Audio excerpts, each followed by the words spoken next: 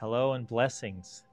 I just want to take a moment to encourage you that if you are struggling with who am I, if you're struggling with what's my purpose in this world, I want to encourage you for a minute that God has such a purpose for you that your true identity is in Him. And He wants to restore that identity. He wants to restore you into understanding how He sees you, that He loves you unconditionally. And through His Son, Jesus Christ, He sees you as a son or a daughter. And He gives you so much purpose in your life.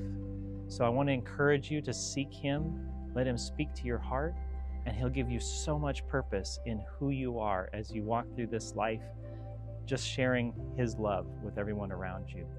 So just take a moment and seek His face, and He'll keep showing you your true identity in Christ.